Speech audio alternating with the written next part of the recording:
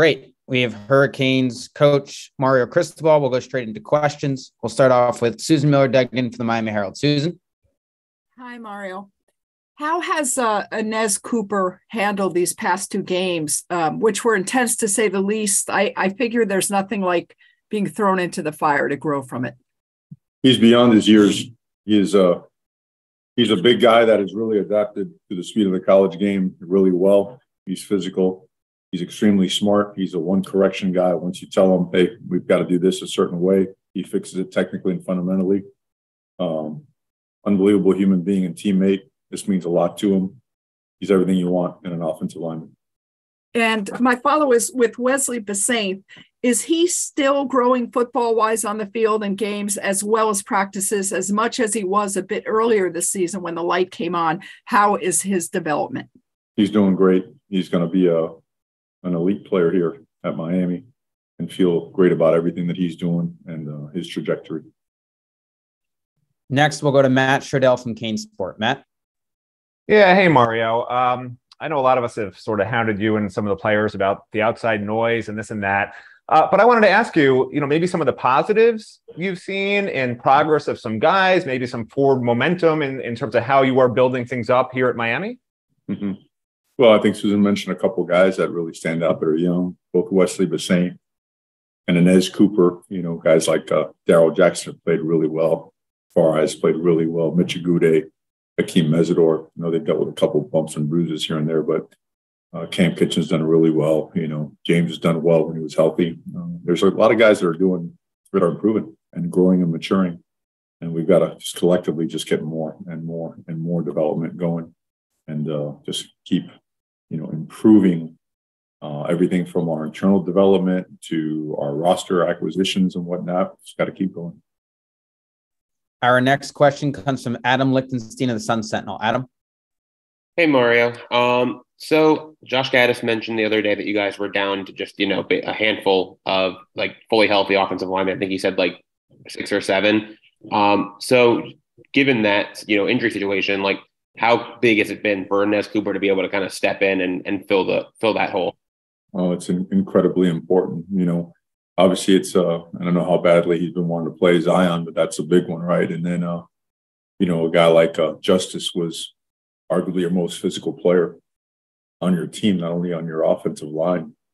And, Jalen Rivers was, as a performer, as good as it gets, in my opinion, in the conference, arguably the country. Jonathan Dennis was playing at a really, really high level.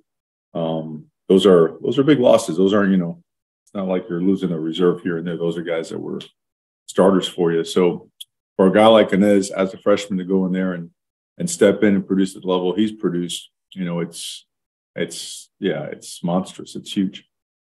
Do you know if those guys that you mentioned, like Zion, Justice, Jalen, and Jonathan Dennis, if they're able to return this year yet, or do you know it's kind of week to week, or what's the situation with them? Jalen is week to week. He's improving daily, so we're excited about him. Justice won't. Zion, I don't foresee it happening this season. Jonathan Dennis either. We'll do a few more questions for Coach Cristobal. Next, we'll go to David Wilson of the Miami Herald. David? Hey, Mario. I know you probably won't tell us, but do you know yet who is going to start at quarterback on Saturday? I don't know yet. You're right on that part. I probably wouldn't tell you. But, and I say that respectfully. How it goes in terms of getting prepared for a game. But we've been preparing, the guys that we need to play the best football that we can. Obviously, our situation is certainly a challenging one, but one that we're attacking as best we can. And the players have responded really well in making it work. And then just with those two younger guys, obviously it's a tough challenge for them to, potentially have to replace Tyler. They're competing with each other. One, just how are they handling this challenge? And two, what can you learn about these guys from a situation like this?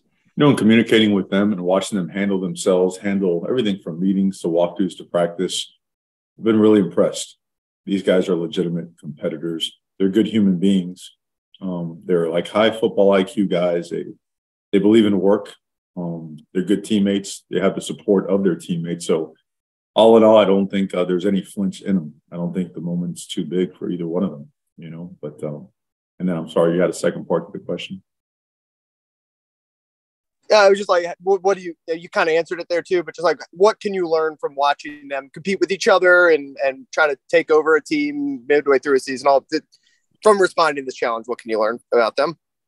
Well, every single day is like an interview, right? When you come to practice and you're building up a football team, you find out a lot about guys as to how they show up, everything from attitude, body language, demeanor, work ethic, effort, right? Effort in the classroom, effort to put an extra time to watch film. So we're always watching for that because you want to create a DNA in your program that's unbreakable, one that is always looking to be a high achiever, to better themselves and everyone around them. So, and I feel that from both